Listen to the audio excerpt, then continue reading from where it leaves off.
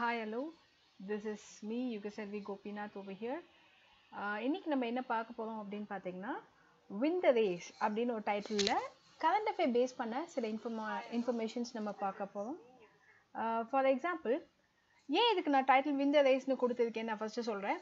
We are trying for a competitive examination. That is TNPSC இருக்கட்டும் இல்லை UPSC இருக்கட்டும், எல்லாமே ஒரு காம்படிட்டிவ் எக்ஸாமினேஷன் தான். ஸோ win the race அப்படின்னும் போது அந்த காம்படிஷனை வின் பண்ணுறதுக்கு we are going to run in the race. அப்போ அந்த ரேஸை கண்டிப்பாக நம்ம ஓடணும்னு முடிவு பண்ணிட்டா அதில் ஜெயிக்கணும் அப்படின்றதையும் நம்ம முடிவு பண்ணிடணும். அதுக்கு நம்ம சிலபஸில் ரொம்ப முக்கியமான ஏரியாஸில் சிலது என்னென்னா கரண்ட் அஃபேர். கரண்ட் அஃபேரை வந்து எப்போவுமே நம்ம கடல் மாதிரியே திங்க் பண்ணுவோம். ஏன் அப்படின்னா இட்ஸ் அ பிக் ஓஷன். அதில் என்ன கேட்பான் என்ன கேட்க மாட்டான் இதை வந்து நம்மளால் கெஸ் பண்ணவே முடியாது. ஆனால் என்னால் முடிஞ்ச அளவுக்கு உங்களுக்கு சப்போர்ட் பண்ணுறதுக்காக சில முக்கியமான கரண்ட் அஃபேர் இன்ஃபர்மேஷன்ஸ் நான் இதில் ஆட் பண்ணியிருக்கேன். பிஃபோர் தட் என்னை பற்றின ஒரு சின்ன இன்ட்ரடக்ஷன் கொடுத்தேன். மை நேம் இஸ் மிஸ்ஸஸ் யுக செல்வி Gopinath and my base qualification நான் இதில் சொல்லியிருக்கேன். என்னோட year of experience nearly 9 to 10 years ஆக போகுது. ட்ரைனிங் ஸ்டூடெண்ட்ஸ் ஒன்லி இந்த ஃபீல்ட் ஆஃப் காம்படிட்டிவ் எக்ஸாமினேஷனுக்கு மட்டும், தட் இஸ் TNPSC அண்ட் UPSCக்காக கிட்டத்தட்ட ஒரு 9 to 10 years நான் ஸ்டூடெண்ட்ஸை ட்ரெயின் பண்ணிட்டு இருக்கேன். அண்ட் நான் ட்ரெயின் அப் ஆனது டெல்லியில். டெல்லியில் இருக்கக்கூடிய சில முக்கியமான இன்ஸ்டியூஷனில் தான் நான் சிவில் சர்வீஸ்க்கு ப்ரிப்பேர் பண்ணேன். அண்ட் பல இன்ஸ்டியூஷன்ஸோடு நான் ஒர்க் பண்ணியிருக்கேன், major இன்ஸ்டியூஷன்ஸோட. At the same time இது வரைக்கும் பார்த்தீங்கன்னா என்னோட இந்த 10 years ஆஃப் எக்ஸ்பீரியன்ஸில் கிட்டத்தட்ட 50 to 60,000 ஸ்டூடெண்ட்ஸ் கிட்ட ஐ had a big exposure. And yearly பார்த்தீங்கன்னா எப்படி பார்த்தாலும் ஒரு 500 to 600 ஸ்டூடெண்ட்ஸ் கிளியர் அவுட் பண்ணியிருக்காங்க. So this is my ratio of success. So if any one want to watch my videos, கண்டினியூஸாக என்னோட வீடியோஸ் எல்லாம் வாட்ச் பண்ணணும், இல்லை என்னோட கிளாஸஸ் ஜாயின் பண்ணணும்னு விருப்பப்பட்டால் நீங்கள் Unacademyல என்னோட ரெஃபரல் கோட் யூஸ் பண்ணி ஜாயின் பண்ணிக்கலாம். And my referral code is yuga.selvi-6018. So நீங்கள் அந்த ரெஃபரல் கோட் யூஸ் பண்ணி ஜாயின் பண்ணும்போது உங்களுக்கு ஒரு 10% டிஸ்கவுண்ட்டும் கொடுப்பாங்க. That will be ஷுர்லி benefited to you. Fine, நம்ம இப்போ கரண்ட் அஃபேருக்கு போகலாம். இன்னைக்கு நம்ம வந்து கரண்ட் அஃபேரை பிட்ஸ் அண்ட் பீசஸாக பார்க்க போகிறோம். அதாவது June 1st June 30th இருக்கக்கூடிய கரண்ட் அஃபேரை உங்களுக்கு ஒரு நாளில் நான் கொடுக்காம I'm going to split it and split பண்ணி ஒரு 15 minutes 20 minutes ஒரு half an hour அப்படி அந்த டைம் பீரியடில் என்னென்ன பார்க்க முடியுமோ அதை மட்டும் இப்போ நம்ம பார்க்கலாம். இப்போ நம்ம இங்கே பார்த்தீங்கன்னா உங்களுக்கு which was the first city to have a waste exchange platformனு கேட்டிருக்கேன். அதாவது வேஸ்ட் இருக்கு இல்லையா, வேஸ்ட் எல்லாம் எக்ஸ்சேஞ்ச் பண்ணக்கூடிய பிளாட்ஃபார்ம் எங்கே இருக்குது அப்படின்னு கேட்டிருக்கேன். 1 minute ப்ளீஸ். ஃபைன். ஸோ இதற்கான ஆன்சர் யாருக்காவது தெரிஞ்சால் கைண்ட்லி நீங்கள் அப்லோட் பண்ணலாம். You can tell me the answer if anyone no the answer.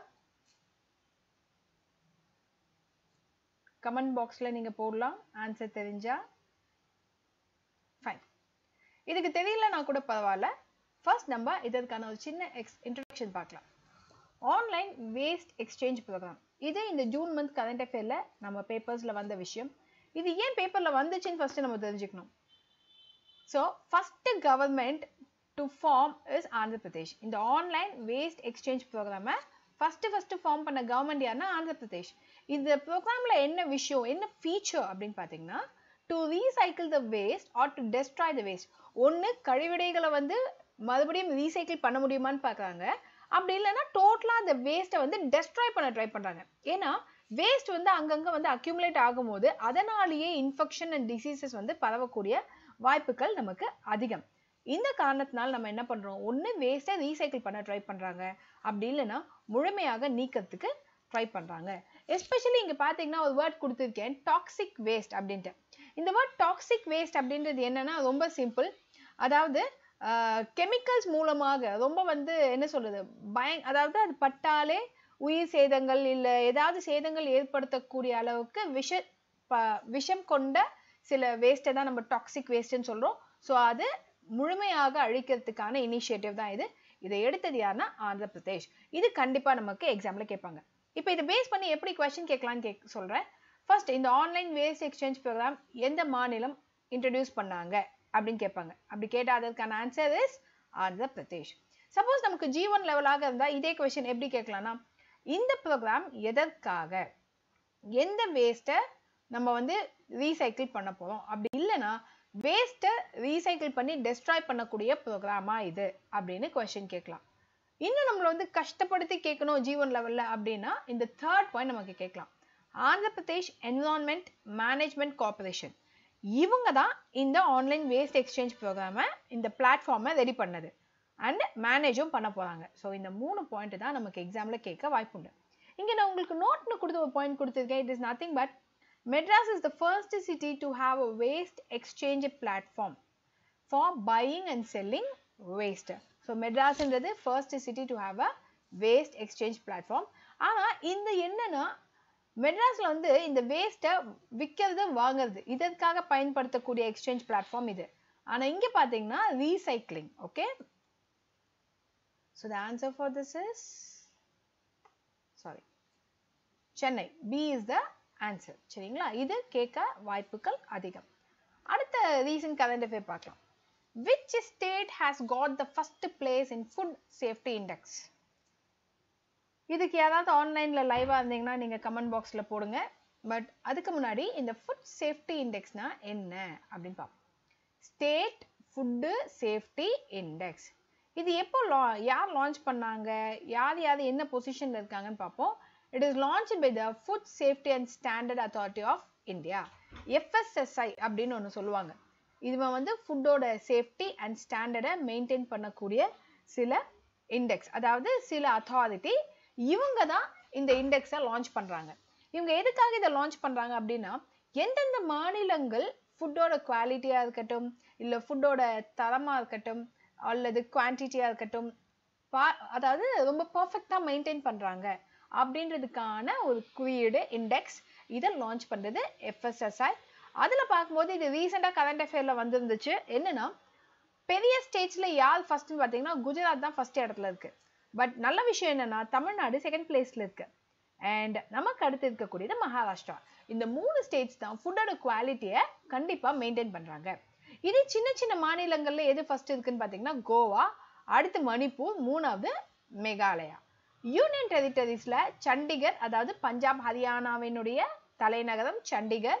அப்படி அதுக்கு அடுத்து பார்த்தீங்கன்னா டெல்லி, 3வது அந்தமான். ஸோ இந்த ஆர்டர் நமக்கு முக்கியம். எக்ஸாம்ல கேட்கக்கூடிய கேள்வி என்னன்னா ரீசெண்டா food safety state food safety இண்டெக்ஸ்ல முதலாக வந்த மாநிலம் எது அல்லது இரண்டாவதாக வந்த மாநிலம் எது அப்படின்னு கொஸ்டின் கேட்கலாம். ஸோ G1 லெவல் அப்படின்னும் போது யார் இந்த இண்டெக்ஸை போடுவாங்கன்றதும் நமக்கு கொஸ்டினா ரைசஸ் ஆக சான்சஸ் ஆர் ஹையர். சரிங்களா, சிலர் வந்து ஆன்சர்ஸ் கொடுத்துருக்கீங்க தமிழ்நாடுன்ட்டு. ஸோ இப்போ நீங்கள் புரிஞ்சுட்டு இருப்பீங்க. நம்ம இங்கே கேள்வி வந்து ஃபர்ஸ்ட் பிளேஸ் கேட்டிருக்கோம். அப்போ இதற்கான ஆன்சர் குஜராத். 2வது இடம் தமிழ்நாடு, 3வது இடம் மகாராஷ்டிரா. ஆனால் என்ன விஷயம்னா இதில் இந்த கோவாவையும் ஆப்ஷனில் கொடுத்து கண்டிப்பாக TNPSC கன்ஃபியூஸ் பண்ணுவோம். ஏன்னா சின்ன ஸ்டேட்ஸில் ஃபர்ஸ்ட் எது இருக்குன்னு பார்த்தீங்கன்னா கோவா தான் நமக்கு ஃபர்ஸ்ட் பிளேஸில் இருக்குது. ஸோ அப்போது நம்ம கோவாவும் மைண்டில் இருக்கோம் அண்ட் குஜராத்தையும் மைண்டில் வச்சுக்கிட்டு ஆன்சர் போடும்போது சில நேரங்கள் தப்பு பண்ணிடுவோம். ஸோ கொஞ்சம் கான்ஷியஸாக நீங்கள் போடணும்.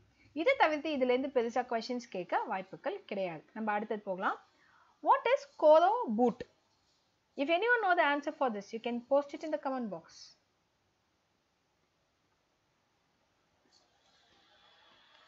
What is Koro boot? சரி, இது என்னன்ட்டு நம்ம பார்ப்போம். இங்கே என்னென்ன ஆப்ஷன்ஸ் கொடுத்துருக்காங்கன்னு ஃபர்ஸ்ட் பார்ப்போம். It is a robot to clear the waste. It's a robot to help cancer patient, robot to treat HIV patient, robot to treat corona patients. இப்போ இந்த क्वेश्चனை பார்த்து இப்போ ஜூன் மந்த் கரண்ட் அஃபேர்னு நான் சொல்லிட்டேன். இது ஒரு க்ளூ அண்ட் क्वेश्चனையும் பார்த்தாச்சு. ஸோ ஆப்வியஸ்லி நீங்கள் டக்குன்னு ஆன்சர் பண்ணிட்டீங்க. Very good. சிலர் ஆன்சர் பண்ணியிருக்கீங்க. எக்ஸாக்ட்லி. ஏன்னா இப்போ இருக்கக்கூடிய செனாரியோவில் ஹெச்ஐவியோ கேன்சரோ நமக்கு பெரிய ஆபத்தாக நம்ம ஃபீல் பண்ணல, நம்மளோட கொரோனாவை தான் ரொம்ப ஆபத்தாக ஃபீல் பண்ணுறோம். So the answer is D. Okay, Koro பூட்ன்றது corona பேஷண்ட்டை ட்ரீட் பண்ணக்கூடிய சில ரோபோட். ட்ரீட்னு சொல்லும் போது ட்ரீட்மெண்ட் கொடுக்கும்னு நீங்கள் தப்பாக எடுத்துக்கூடாது. அவங்களுக்கு அசிஸ்ட் பண்ணும். எப்படின்னா ஃபுட்டு இந்த மாதிரி சில விஷயங்கள் வந்து ரோபோ கொண்டு போய் ஸோ தட் பேஷண்ட்டுக்கும் டாக்டருக்கும் இடையே இருக்கக்கூடிய கான்டாக்ட் வந்தால் கொஞ்சம் கம்மி பண்ண நம்ம ட்ரை பண்ணுறோம். ஏன்னா ஒரு பர்சன் போய் ஒரு சிஸ்டர் போய் டேப்லெட் எடுத்து போய் கையில் கொடுக்குறாங்கன்னா அந்த இன்ஃபெக்ஷன் பரவறதுக்கான பாசிபிலிட்டி ஒரு 50% ஹையாகவே இருக்குது. ஸோ அதை கட் பண்ணுறதுக்காக நம்ம பயன்படுத்தக்கூடியது தான் இந்த ரோபோட். இதை பற்றி நமக்கு என்ன கொஸ்டின் கேட்கலான்னு பார்க்கலாம். இதை ஃபர்ஸ்ட் கண்டுபிடிச்சது பார்த்தீங்கன்னா மகாராஷ்டிராவை சேர்ந்த ஒரு என்ஜினியர் தான் கண்டுபிடிச்சிருக்கார், டிசைன் பண்ணியிருக்கார். இது எதனா it reduces the physical contact. நான் சொன்னேன் இல்லையா, அந்த சிஸ்டர் அண்ட் பேஷண்ட்டுக்கு இடையே அல்ல டாக்டர் அண்ட் பேஷண்ட்டுக்கு இடையே இருக்கக்கூடிய ஃபிசிக்கல் கான்டாக்டை நம்ம மாத்திரை கொடுக்கும்போது கண்டிப்பாக நம்ம கை அவங்க கை மேலே டச் பண்ண வாய்ப்புகள் உண்டு இல்லைங்களா. அண்ட் ஃபுட்டு கொடுக்கும்போது இல்லை இன்ஜெக்ஷன் போடும்போது அல்லது ஏதேனும் ஒரு வழியில் நம்ம போய் அவங்களுக்கு அசிஸ்ட் பண்ணும்போது அவங்கள நம்ம டச் பண்ணுவோம். அந்த ஃபிசிக்கல் கான்டாக்டை கம்மி பண்ணுறதுக்காக பயன்படுத்தக்கூடிய ரோபோட் தான் இந்த கோரோ பூட். ஸோ கோரோ அப்படின்ற வேர்டை வச்சு நீங்கள் கொரோனா அப்படின்னு மெமரைஸ் பண்ணிக்கலாம். இதை யார் ஃபார்ம் பண்ணியிருக்காங்கன்னு பாருங்க. இது கேட்பாங்க, பிரட்டிக் திரோட்கர். ஓகே, பிரட்டிக் நீங்கள் இது எப்படி ஞாபகம் வச்சுக்கிறீங்கன்னா பிரட்டிக் திரோட்கர். ஓகே, ஒரு 2-3 வாட்டி நீங்கள் அதையே பார்த்துட்டு இருந்தீங்கன்னா மெமரைஸ் ஆகிடும், கவலைப்பட வேண்டாம். சரி, இப்போ அடுத்த கரண்ட் அஃபேர் போகலாம். ஸோ இதுக்கான ஆன்சர் நீங்கள் தெரிஞ்சுட்டு இருப்பீங்க, it is D. Next, with the place Bravai-Raisin, okay, Bara-Raisin was in news recently. Again I am repeating, the place Bara-Raisin was in news recently belongs to which state?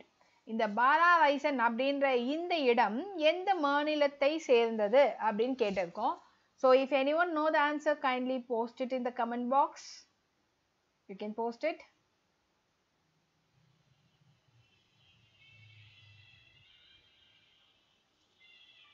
No answers? Okay, fine. Actually என்னன்னா இங்கே நான் பாரா ரைசன்னு கொடுத்ததுனால சில students confuse ஆயிருக்கீங்க. அடுத்த slide பார்க்கும்போது you will understand. இப்போ தெரியுதா அந்த பாரா ரைசனினுடைய இன்னொரு பெயர் என்னன்ட்டு? S, கவனிச்சிட்டீங்களா? Exactly, Kyle Sen. Okay, GAIRSAIN, Kyle Sen. Okay, chain சொல்லுவோம். ஆக்சுவலி ரொம்ப ஃபேமஸ் நேம் வந்து இந்த பாரா ரைசன் தான் சொல்லுவாங்க. கயல் சென்ன்றது ரொம்ப ரேராக யூஸ் பண்ணக்கூடிய வார்த்தை தான். இது உத்தரகாண்டினுடைய ஒரு இடம். இந்த கயல் சென்னை 2வது தலைநகரம், செகண்ட் கேபிட்டல் அல்லது சம்மர் கேபிட்டலாக அனௌன்ஸ் பண்ணியிருக்காங்க. டெஹ்ராடனை ஆல்ரெடி வந்து உத்தரகாண்டினுடைய தலைநகரம் எதுனா டெஹ்ராடன், அது வின்டர் கேபிட்டல் ஆகும். இப்போ இந்த கயல் சென்னை சம்மர் கேபிட்டலாக அனௌன்ஸ் பண்ணியிருக்காங்க. இதே மாதிரி மகாராஷ்டிராவில் பார்த்தீங்கன்னாலும் 2 கேபிட்டல் இருக்கும், நாக்பூர், மும்பை. இது வந்து முன்னாடியே இருந்துச்சு. ஆனால் இந்த ஹிமாச்சல் இருக்கு இல்லையா, இது வந்து 2017 2017 தான் 2 டைப் ஆஃப் கேபிட்டல்ஸ் நம்ம அடாப்ட் பண்ணோம். ஒன்று ஷிம்லா. பொதுவாக ஹிமாச்சலினுடைய தலைநகரம் ஷிம்லா மட்டும்தான். ஆனால் தர்மசலாவையும் 2017 2வது தலைநகரமாக அனௌன்ஸ் பண்ணியிருப்பாங்க. இப்போ சில ஸ்டூடெண்ட்ஸ்க்கு என்ன தோணும்னா, ma'am why can't we go with Telangana and Andhra பிரதேஷ்னு. ஏன்னா ஆந்திர பிரதேஷ் பார்த்தீங்கன்னா 3 தலைநகரம் ரீசெண்டாக கொஞ்ச நாளைக்கு முன்னாடி அனௌன்ஸ் பண்ணாங்க. ஸோ அது வந்து அஃபிஷியலாக ஆனால் வந்து இன்னும் நோட்டிஃபை ஆகலை, அதனால் அதை நம்ம எடுத்துக்க முடியாது. I think anyone know what it is? Okay, fine. So நான் சொன்னேன் அந்த தெலுங்கானா அண்ட் ஆந்திர பிரதேஷினுடைய கேபிட்டல்ஸை பார்த்துக்கோங்க. அடுத்தது பார்க்கலாம். இப்போ ஜஸ்ட் நான் ஒரு கொஸ்டின் மார்க் மட்டும் கொடுத்துருக்கேன் அண்ட் சில கண்ட்ரீஸினுடைய நேம் கொடுத்துருக்கேன். Can anyone tell me what it is? New Zealand, Tanzania, Vatican, Fiji, இந்த ஸ்டேட் பாப்பா ஜுனிவா, send kids, Nevis. Any idea what it is? இல்லை இல்லையா? சரி, இது என்னன்னு இப்போ பார்க்கலாம். இது நியூஸில் இருந்துச்சு கொஞ்ச நாளைக்கு முன்னாடி. ஆக்சுவலி இது வேற, இது மட்டும் பார்ப்போம். இது என்னன்னா சமீபத்தில் இந்த நாடுகள் எல்லாம் கொரோனா ஃப்ரீ கண்ட்ரியாக அவங்கள டிக்ளேர் பண்ணியிருக்காங்க. சரிங்களா? ஸோ நமக்கு எக்ஸாமில் இது கண்டிப்பாக, ஏன்னா we had a very big issue because of corona. அப்போ அந்த கொரோனாவை சார்ந்த சில கேள்விகளை நம்ம கேட்க 100% சான்சஸ் உண்டு எக்ஸாமில். அண்ட் மோரோவர் நம்மளோட ஜீவன் இப்போ எப்போன்னு தெரியும் இல்லைங்களா? மேபி இந்த வருஷத்தோட கடைசியில் நடக்கலாம். அண்ட் நெக்ஸ்ட் இயர் தான் புது கால் ஃபேஸ் வரும். அப்போ கண்டிப்பாக இந்த கொரோனாவை சார்ந்த சில கேள்விகள் இதெல்லாம் நம்மள கேட்க வாய்ப்பு உண்டு. சரிங்களா? இந்த லிஸ்ட்டை மெமரைஸ் பண்ணிக்கோங்க. இப்போ நியூசிலாண்டுன்றது தான் ஜூன் மந்த் கரண்ட் அஃபேரில் நம்ம பார்த்த விஷயமும் கூட. நெக்ஸ்ட், அடுத்து இந்த ஸ்லைடில், அதாவது before I end the session, இந்த ஸ்லைடில் நம்ம பார்க்க போகிற விஷயம் என்ன அப்படின்னு பார்த்தீங்கன்னா கோரல் triangle day. To anyone understood what it இஸ்ன்னு பார்த்தீங்கன்னா, இதை கேட்கறதுக்கு முன்னாடி இந்த பிக்சர் பாருங்க. இந்த Coral Triangle Initiative இது தெரியுதா? மலேசியா, இந்தோனேஷியா, தைமோர், பாப்பா நியூ ஜெனிவா இந்த ஐலாண்ட்ஸ் எல்லாம் பார்த்தீங்க இல்லையா? இதுதான் Coral Triangle Initiativeல இருக்கக்கூடிய நாடுகளா நம்ம சொல்றோம். இப்போ இங்க பார்ப்போம். The Coral Triangle Day was established. இந்த தினத்தை என்னைக்கு நம்ம எஸ்டாப்ளிஷ் பண்ணியிருக்கோம் or செலிப்ரேட் பண்றாங்க அப்படின்னு பார்த்தீங்கன்னா ஜூன் 9. இது எதற்காகனா to celebrate and raise the awareness of the ocean conservation and protection. So ஓஷனை பாதுகாக்கிறதுக்காக எடுத்த ஒரு இனிஷியேட்டிவ் தான். அதாவது அந்த ட்ரையாங்கிள் ஷேப்ல இருக்கு இல்லையா, அந்த லிமிட்ல இருக்கக்கூடிய நாடுகள் மட்டும் அங்க இருக்கக்கூடிய ஓஷனை பாதுகாக்கிறதுக்கும் அதற்கான அதை சுத்தமா வச்சுக்கிறதுக்கும் எடுத்த இனிஷியேட்டிவ் தான் இது. ஸோ இது எந்த நாள் அப்படின்னு நமக்கு கேட்க வாய்ப்புண்டு. ஏன்னா இது எதை வச்சு கேட்பாங்க அப்படின்னு நான் சொல்றேன். இது பேஸ் பண்ணி 2 டைப் ஆஃப் கொஸ்டின் கேட்கலாம். ஒன்று Coral Triangle Dayன்றது என்னைக்குன்னு கேட்பான் கேள்வியாக. அப்படி இல்லைன்னா Coral Triangle நாடுகள் என்னென்ன அப்படின்னு கேட்பான். அப்படி இல்லை அப்படின்னா இந்த இனிஷியேட்டிவ் நமக்கு G1 லெவலாக இருந்தால் ஸ்டேட்மெண்ட் 1 ஸ்டேட்மெண்ட் 2ன்னு 2 ஸ்டேட்மெண்ட் கொடுப்பான் இல்லையா? அப்போ இன்னொரு ஸ்டேட்மெண்ட்ல இந்த Coral Triangle தினம்ன்றது எதற்காக கொண்டாடப்படக்கூடிய ஒன்றுன்றதையும் நமக்கு எக்ஸ்பிளைன் பண்ணுவாங்க. It is awareness of the ocean conservation and protection. இதை ஸ்டேட்மெண்ட்ல கொடுத்துருப்பாங்க. ஸோ அன்டில் அண்ட் அன்லெஸ் இந்த நாள் கோரல்னாலே நல்லா ஞாபகம் வச்சுக்கோங்க, கடல்ல இருக்கக்கூடிய ஒரு விஷயம். ஸோ கோரலுக்கும் கடலுக்கும் லிங்க் இருக்கு. அதை ஈஸியாக நீங்கள் ஞாபகம் வச்சுக்கிட்டு நம்ம ஆன்சர்ஸை போட்டலாம். இதே மாதிரி வேர்ல்டு ஓஷன் டே பாருங்க, அதுவும் ஜூன் தான்.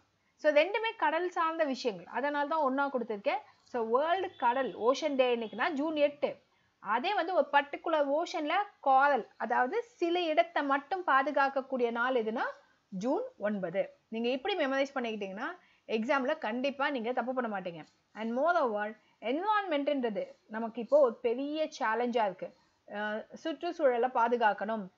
நமக்கு வந்து பாத்தீங்கன்னா இந்தியாவில் வந்து ஒரு பெஸ்ட் எக்ஸாம்பிள் சொல்லணும்னா எல்லா ஐஸ் மலைகளும் உருகி சீயோட லெவல் இன்க்ரீஸ் ஆயிட்டு இருக்கு. அதுக்கு காரணம் வந்து ஹை லெவல் ஆஃப் டெம்பரேச்சர், வெப்பநிலை தான் காரணம் அப்படின்னு சொல்லிட்டு இருக்காங்க. ஸோ அது எல்லாத்தையும் கரெக்ட் பண்ணணும், கம்மி பண்ணணும்னு பாடுபட்டு இருக்காங்க. ஸோ என்விரான்மெண்ட்ன்றது நமக்கு ஒரு பெரிய சேலஞ்ச். அப்படி இருக்கும்போது இந்த Coral Triangle Dayன்றது நம்ம ஓஷனை பாதுகாக்கிறதுக்காக போடப்பட்ட ஒரு தினம். அதனால இது நமக்கு ரொம்ப முக்கிய எக்ஸாம்ல. ஸோ இப்போ இங்க பாருங்க, அடுத்து இதுதான் கேட்பாங்க. எந்தெந்த நாடுகள்னு தெரியுதா? பிலிப்பைன்ஸ், மலேசியா, இந்தோனேஷியா, தைமோர், பாப்பா new Geneva and Solomon Island. Is that clear to everyone? Fine. So with this I'm completing this slide. So நம்ம அடுத்து அதாவது இன்னைக்கு நம்ம பார்த்தீங்கன்னா சில விஷயங்கள் மட்டும் தான் பார்த்திருக்கோம். ஸோ ஒவ்வொரு நாள் உங்களை நான் மீட் பண்ணும் போதும் கண்டிப்பா உங்களுக்கு அட்லீஸ்ட் ஒரு 10 இன்ஃபர்மேஷன்ஸ் கொடுப்பேன். ஸோ அந்த 5 to 6 இன்ஃபர்மேஷன்ஸை நீங்க கரெக்டாக ப்ரிப்பேர் ஆயிட்டீங்கனாலே நம்ம கரண்ட் அஃபேர்ல ஸ்ட்ரென்தன் ஆயிடலாம். Thank you. Meet you back tomorrow at 11 o'clock.